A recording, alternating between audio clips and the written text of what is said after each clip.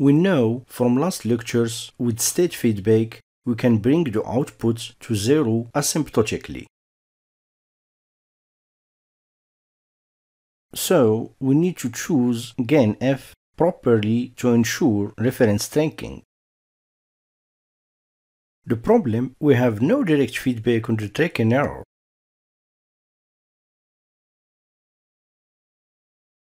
And we know also from last lectures that this solution will be not robust with respect to model uncertainties and disturbances.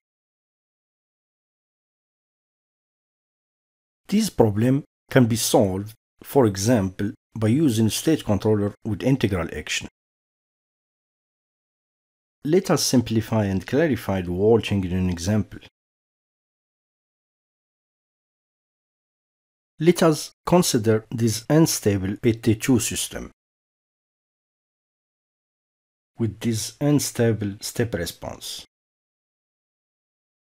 First, we control the system with the P controller and calculate the closed loop.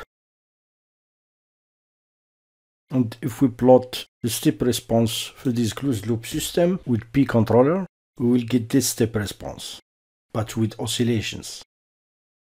After that, we can calculate the state controller with setpoint adjustment, as we did in the last lecture, to calculate the controller feedback matrix, the setpoint adjustment factor, and at the end, the control system. Then we can plot all these three systems, the system controlled with the P controller, with the state controller, and with setpoint adjustment. And we can see here, this was the controlled system with P controller. Then with the state controller, we still have error. And with setpoint adjustment, the error is minimized, but this without disturbance. And now we can use the state feedback controller, but with integral action.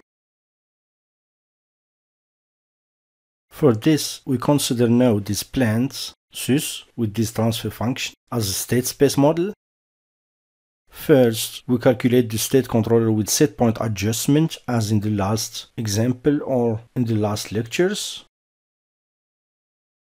Here is the system SUS S, the system underscore Z from the last example, supplemented by a second input for the disturbance.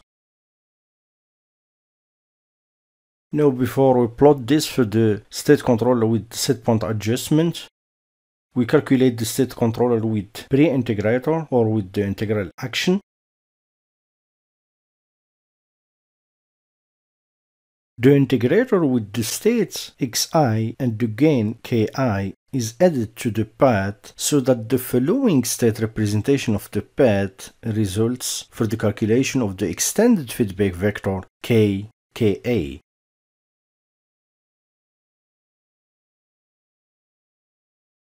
For the controlled plant with disturbance, this is the state differential equation from W to Y.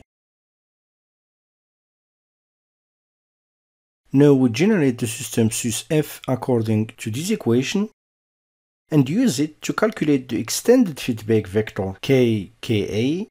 Then we use it to create the controlled system SUS ZF according to this equation, with f equal to this. And we calculate this in MATLAB command window.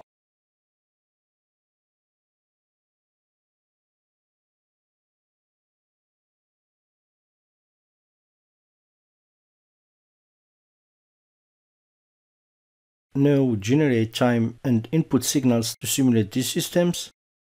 The set point is a step function at 0 seconds. The disturbance should now take effect after 15 and after 35 seconds.